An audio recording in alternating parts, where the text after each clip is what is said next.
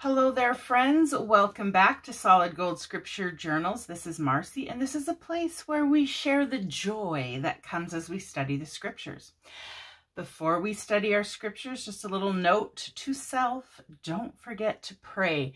Just invite the Spirit. Invite that you will find things that will help you with your life.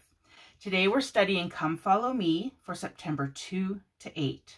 Remember the Lord. This is Helaman 7:12. Nephi's father Helaman had urged his sons to remember. He wanted them to remember their ancestors, remember the words of the prophets, and most of all, remember our Redeemer, who is Christ. It's clear that Nephi did remember, because this is the same message he declared years later with unwearyingness to the people. Okay, this is not Nephi from the beginning of the Book of Mormon. This is a new guy named Nephi. All of Nephi's efforts, preaching, praying, performing miracles, and petitioning God for a famine, were attempts to help the people turn to God and remember him. In many ways, forgetting God is an even bigger problem than not knowing him. And it's easy to forget him when our minds are distracted by the vain things of this world and clouded by sin. But as Nephi's ministry shows, it's not too late to remember and turn unto the Lord your God. I'm going to take this and put it at the beginning of my next week, so I remember to pray before we go into the study. Ooh. That looks like Samuel the Lamanite. Nice. Okay, there's lots of different topics of study here, but I was really drawn to this one. Pondering the Word of God invites revelation. I think that's kind of my mission. Part of my mission with this channel is that we can ponder and we can have personal revelation as we study the scriptures. So let's see what it says here. When you feel downtrodden, anxious, or confused, you might learn an important lesson from Nephi's example in Helaman 10:2-4. What did he do when he felt cast down? In verse 3. Those are two little sections. So first I'm going to do the reading, and then I'm going to answer the question. Okay, then it says, President Henry B. Eyring explained, when we ponder, we invite revelation by the Spirit. And how might you create a habit of pondering?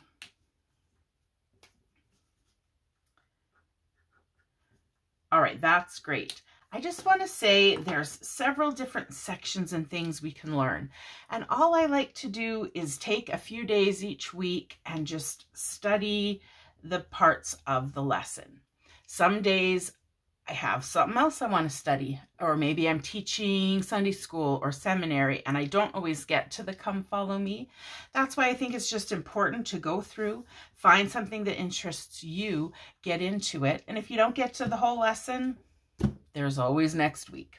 Okay, first let me set up my journal, and then we'll get into reading Helaman 10:2-4.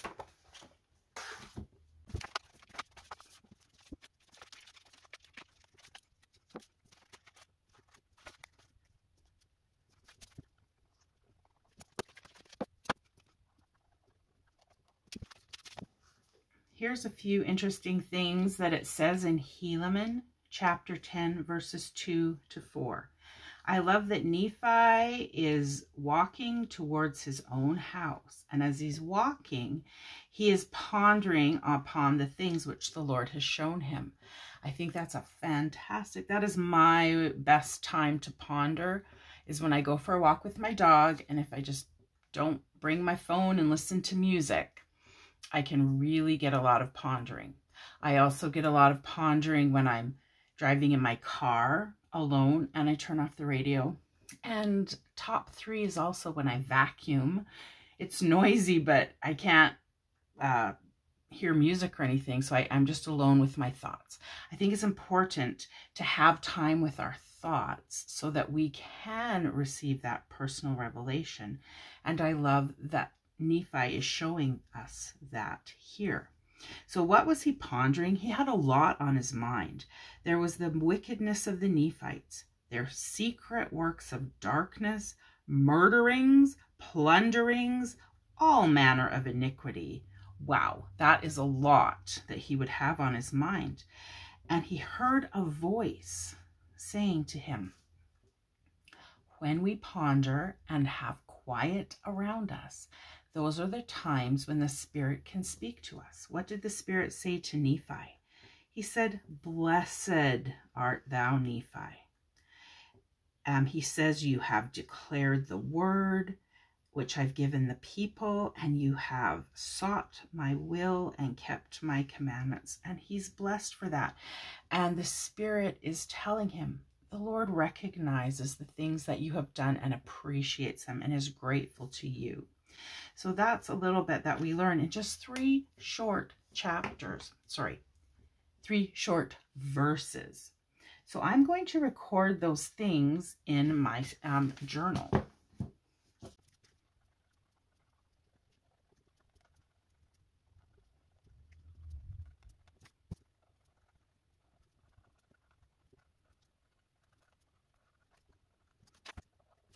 I'm going to take my checklist. I read Helaman 10, 2-4, check.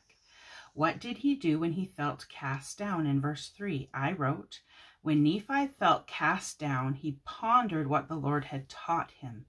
Then he listened to the voice of the Spirit. I love that. It is a voice that will come into our minds as we're pondering in a quiet time. He listened to the voice of the Spirit, which said, blessed art thou, Nephi. What a beautiful way for the Lord to say, I've seen what you've done. I appreciate you. So we'll check that one off. And then the last question, how might you create a habit of pondering? Well, I am a ponderer, so I will write down what I do. And if I think of more things, I can write them down later. But I walk with no ear pods. I drive with no radio, and that's great. It is a 13-minute drive to and from the church where I teach seminary. So every day I have that time to ponder, before my lesson and after, and also when I vacuum. It's loud, but it's quiet. I can't hear anything else. The Spirit has spoken to me many times when I've been vacuuming. So I do these things as I ponder my issues. I'm going to say as I prayerfully ponder my issues, because prayer really helps to bring the Spirit and just clarify what it is I'm pondering about. So I'll check that one off too. So there we go. That's it. Short and sweet study for the day. I hope this helps get you started in your study for the week, and I hope you find what you need as you study your scriptures. And I'll see you next time. Bye-bye.